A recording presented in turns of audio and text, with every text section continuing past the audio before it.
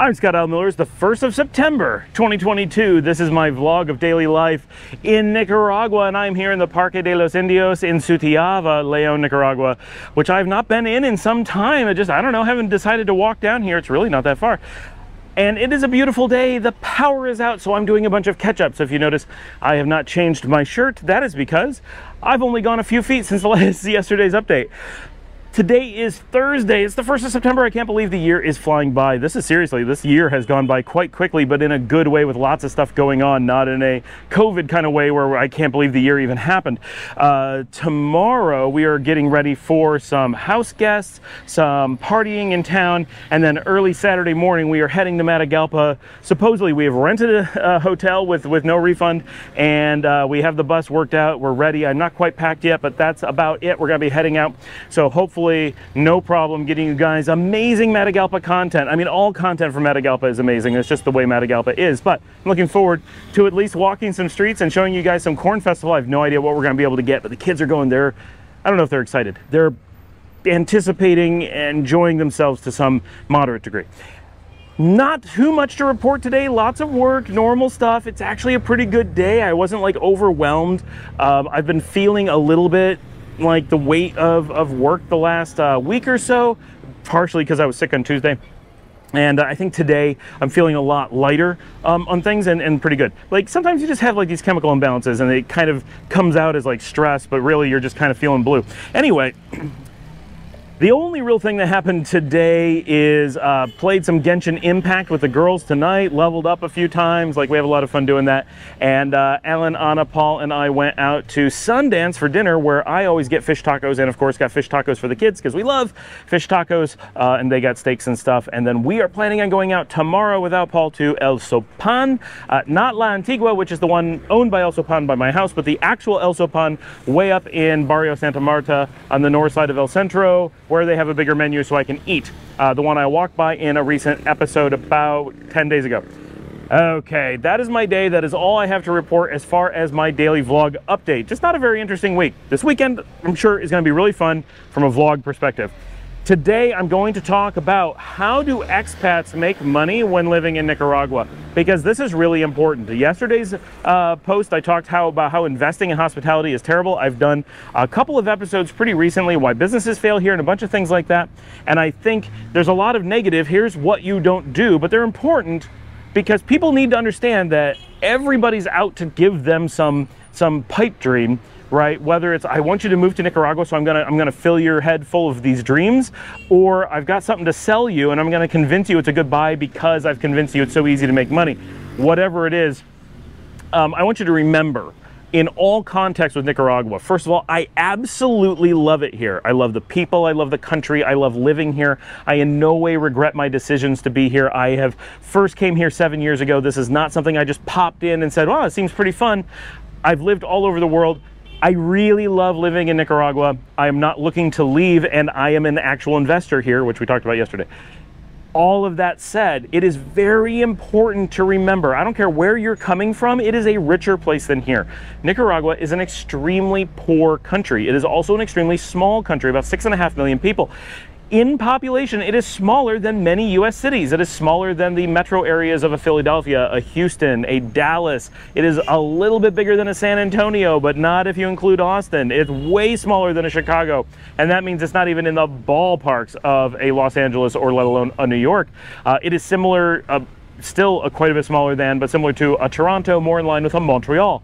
So of all those things, that's the entire size of the economy. That's the farmland, the cities, the little cities, the tourists, the manufacturing, everything has to fit into that population. It's small. So every time you think of a business here, you have to keep in mind that the scope of it either has to be international or small. And because if you're coming from like the United States, your concept of what an internal domestic market is completely different. To most people, that's the size of their global market. Even if you're coming from Canada, which is a good 7 or 8 times, maybe not quite, the size of Nicaragua, much, much larger. Your internal domestic market is huge compared to Nicaragua.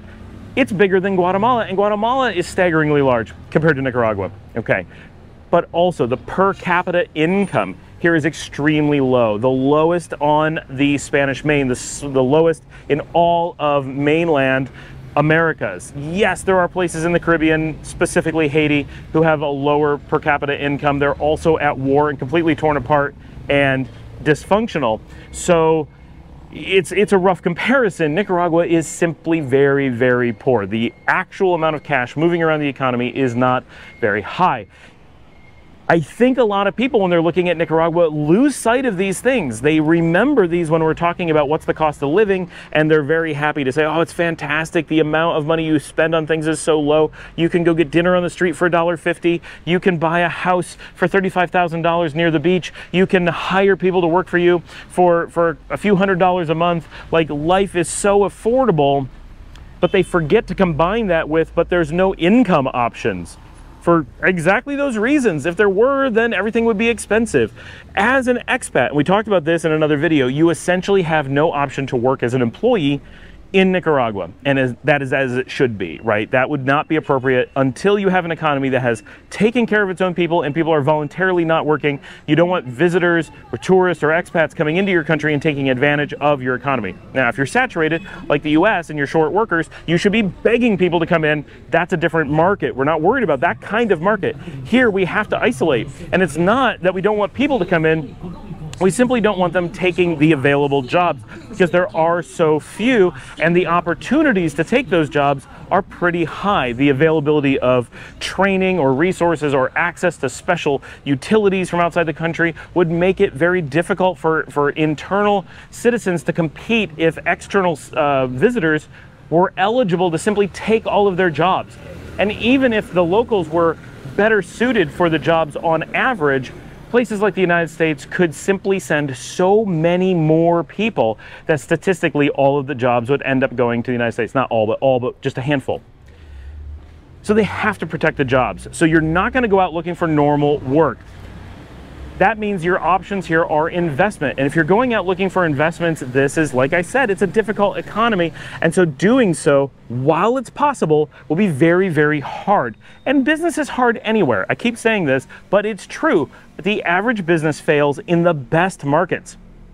So just thinking that you can throw money at investments and magically make more money doesn't really work. It's a great thing to keep investing and keep making your money work for you. Yes, absolutely. Do that in Nicaragua? Yes, absolutely. Do that in Nicaragua.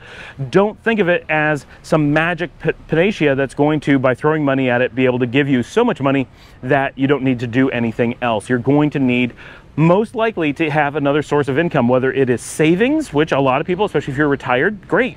You have all that, but plan on you're going to consume it. Or if you are not retired and you need to work, then that's what this video is about. How are you going to make that money? So let's talk about that. We're going to make a couple assumptions. The first is that you have the right to work in a bunch of places like the US, Canada, or Western Europe. Not all of them, just one of them, right? Almost everyone watching this channel is either in Nicaragua and a Nicaraguan, or is coming from one of those countries and has the ability to work somewhere. Given that, you have a couple big options. One is investing there, right, in economies that are currently doing really well. And this is common that people will do. For example, in the United States, the US economy is currently going really well. And if you are investing in either just normal investments, like blind investing in the stock market and looking at residuals from that, or if you are opening your own business there, let's say you want to open an insurance sales office, you're going to have a bunch of employees and they go out and do insurance sales, you can do so and you could manage that from down here. You, as an owner, as a primary investor in a business in the United States, Canada, whatever, can own that business and come down here and operate as a foreign investor. That's great, and a lot of people do that. The other option, and the one that's more applicable to the average person, is there are an extreme number of remote work jobs available across the world today, especially in the United States. There is such an unbelievable shortage of workers locally, whether it's local to the United States or local to a specific city or job area. They are looking finally to allow remote work where it makes sense. They're treating jobs a lot more professionally than they have in the past because they have to. It's starting to become competitive. They used to force you to sit in seats regardless of whether or not it made you productive because they cared more about the impression than the profits, or as we say, politics over profits. So now that remote work is a very standard thing, is a very common thing, you have every possibility in a way that you've never had before and may not have again for a very long time, the ability to go out and find work in the United States that you can do from somewhere else, notably Nicaragua. And few places are as good to work from as Nicaragua. This is the perfect place to be a digital nomad. And digital nomading can be a lot of different job categories. I can't even begin to explain all of the different ways that you might be able to work, because each one of you watching is going to be unique. One of you is going to be an accountant and say, wow, I won't have as many accounting clients, but I could have accounting clients and live in Nicaragua and work on them remotely. Maybe once in a while I got to fly back to the States and shake some hands or whatever, but in general I could live in Nicaragua. Wow, what a great idea. If you're like me and you're in IT and business consulting, perfect. I was already remote. I've been remote for a quarter century. When I moved to Nicaragua, nobody noticed, right? Nothing changed. We were able to keep working. Telephones work perfectly from Nicaragua. For those who have to talk to a telephone provider, it's 55 milliseconds to Dallas. It's something like 45 milliseconds to Miami. The ability to use phones to the United States, no problem whatsoever. So if your clients need to talk to you, they need to do a Zoom call, they need to do a Microsoft Teams meeting, they need to pick up a normal phone and call, no problem whatsoever. Don't let anyone tell you that there's a challenge there, because there's none. It's easier to work across Nicaragua for any of those kinds of office jobs than it is to work inside the United States on average. That's how good the infrastructure is here. You can work in any town in Nicaragua, whereas in the United States, you have to be really careful which towns you try to work from, because the infrastructure is so unreliable from a disparity perspective. So all of those kinds of jobs, whatever it is, it could be, you could be taking calls in a call center, you could be customer service, you could be a manager, you could be an accountant, a lawyer, a consulting doctor, I suppose. You can work in IT or basically any office job, any creative job. You could work on your own, right? Lots of people are, I hate to say it, YouTubers or working on Instagram or doing things like that. There's not a lot of, it's pretty hard to make money that way. I don't make money that way. Don't try to pretend like I've not made $1 doing this. That is my nickname, by the way. I've not made $1 from doing YouTube or any of this, but unless someone goes and buys me a coffee right now, I might make $1 by the time you see this. So that's your challenge, to see if you can prove me wrong. Right now, I want to make $1 today. So, and buy my coffee. So that kind of thing's extremely hard to do. But you can find ways to earn money in the United States. Almost anybody can make money doing that. There are so many available jobs and so few actual people looking to move to Nicaragua. That is a sad dog whining over there. I think it's a little puppy complaining that no one will play with him. It's not a puppy that's hurt. I can see him. Little tiny dog, and the big dog won't play with him. There are so many jobs, and the chances that there's nothing that you can do. Now, it may not be the best job, it may not pay amazing, but you know what? It's almost guaranteed to pay at least minimum wage in the US. And you know what? Minimum wage in the US, which is I think about $7.25 an hour, it might be $7.75 an hour, and that's just US wide. Individual states are gonna be higher, and good luck finding a job that only pays that much, right? Argue for that 8, argue for that 9 if that's the case. Maybe you can get it. And remember, you can give up benefits. I don't need health benefits. I live in Nicaragua, right? I'm taken care of. I'm going to pay out of pocket. Oh, yeah, we'll give you a 50-cent raise, a $1 raise, a $10 raise, right? Because they don't have to pay for your health insurance or whatever, and they don't have to pay for your real estate of your office. They don't have to provide you with a computer. There's all kinds of things they don't have to do. Argue for a little bit more money. Those things, sorry, that's a consulting aside, but even if you're only making, let's use $8 an hour as an average, just because it's an easy number to work with, that means you're bringing in somewhere in the vicinity of $16,000 a year, working just 40 hours a week. No overtime, nothing extra, full-time. You're bringing in around a little bit higher than 16K. That's not a lot of money in the United States. That would be a really rough way to live. But here in Nicaragua at 16K a year, no, you're not buying a mansion. You're not, driving around in your Toyota Land Cruiser Passado or whatever it's called. But you are able to get a nice rental home. You could, if you're making $16,000 a year, that's somewhere in the vicinity of, I want to say, $1,400 a month. That's probably wrong. It's definitely a bit north of 1,000. That means you have, and this is as a single income. Imagine if you had 2 people doing this, right? You'd have a household income above 30,000, which is just, then you're doing some crazy stuff down here. You've got money. But at 16,000, you could put 300, say 400 of that. Let's say it's $400 into rent and you have $1,000 left over to live on for the month.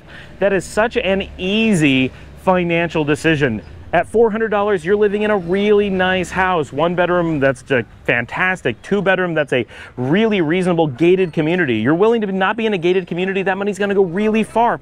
You're willing to live in a 1 bedroom apartment, my gosh, you could have multiple apartments in different cities if that's what you wanted for that money. Do you need a car? No, you can use public transportation. I use public transportation, right? I'm not saying this like you could slum it, and no, I don't spend money on a car. I might, I'm thinking about it. It's potentially worth it because I do travel stuff for you guys, but I don't have one. I've been here over a year. I lived here previously. I didn't have one. That dog's making me very sad, even though he's just wanting someone to play with him. And that's your transportation budget for the month could be $10, $20. And able to go places. You could go into Managua and do things. You could go to Granada and do things. You could, you know, all kinds of fun, exciting things that you can do using public transportation. Get out and walk some. You will have plenty of money for going out and buying your groceries. Let's say you put 500 of your remaining into groceries, and then you still have some money for going out to eat. A nice dinner out for 2 people is pretty easy to do for under $30, and definitely possible under 10, depending on where you want to go. You have money for entertainment and all that, all at minimum wage in the US. You trying to earn that same money here in Nicaragua would be all but impossible. It'd be such a high paying job. And of course it's not going to be available to you, but even theoretically it wouldn't be available. So the lowest paying jobs in the United States or Canada or Western Europe are going to pay you so much that they're completely livable here.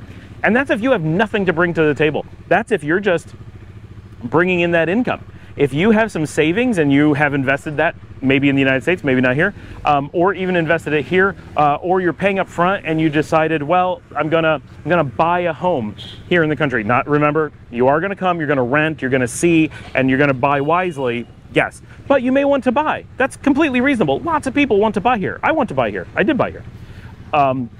You could go find a house. Let's say you get $100,000 for your house in the United States. You decide to spend the $100,000 on a house here in Nicaragua, and you do so. Now you don't have that rent. So now, even though you've tied up that investment, that's a great way to get rid of your rent of somewhere between $200 and $400 a month. Now your money's going to go that much farther. You could even at minimum wage, you could be living pretty well and put away $100 a month towards some future nest egg or whatever. That's the secret.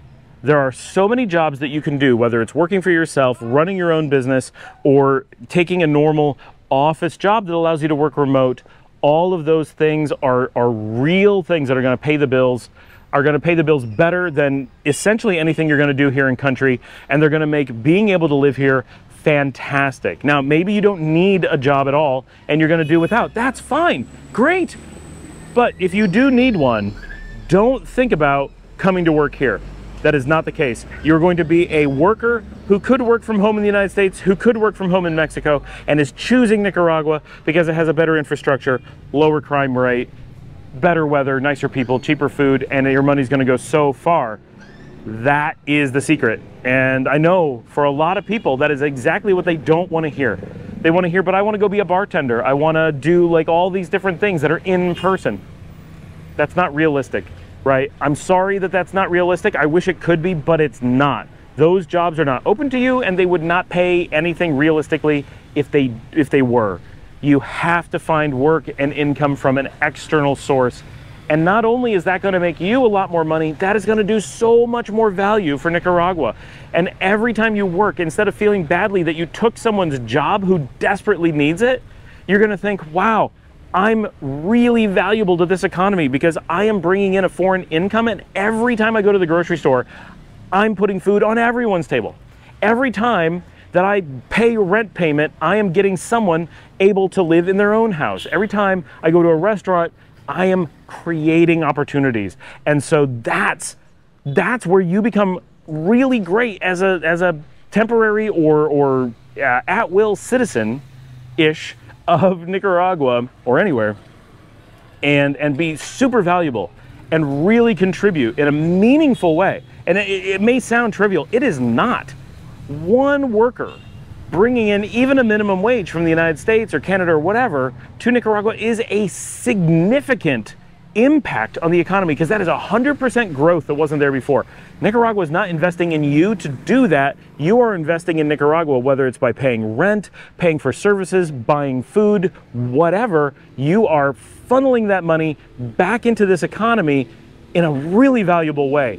So don't think of it as this, well, it's what you're stuck with. Think of it as this incredibly valuable gift that you're able to give to Nicaragua. And in return, you get to live this fantastic life with a great level of comfort and safety and this beautiful country and wonderful people that otherwise you may not have access to. And that's the answer. That is the real answer for almost everybody. There's going to be exceptions. Maybe you're that exception, but not very likely. It is a small group of exceptions to that. The vast majority of people who are going to successfully make it financially in Nicaragua are going to accept that their money has to come from foreign sources, that they are going to be vastly valuable here in the country, and they are going to simply do that kind of work indefinitely, and it will work for you. If you then, over time, are able to save up, invest in Nicaragua, open businesses, maybe someday you will do so much and do so well that you're able to not do those things anymore. Think of it like retirement. Save up, just keep putting in until you're able to retire. Yes, maybe that will work out for you. I hope that works out for you. I hope in a few years that Nicaragua's economy comes booming back to life and it's the richest country in the region again, and we're all doing great, and we can all retire on the work that we put in now.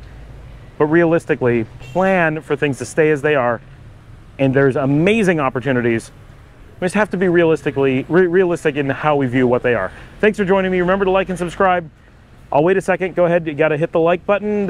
It does a lot for me, so it's really important. I know you've hung out this long, so just take that second before this stuff pops up on to show you the next video, because then it doesn't let you if you're on a TV or whatever. I hate that they do that.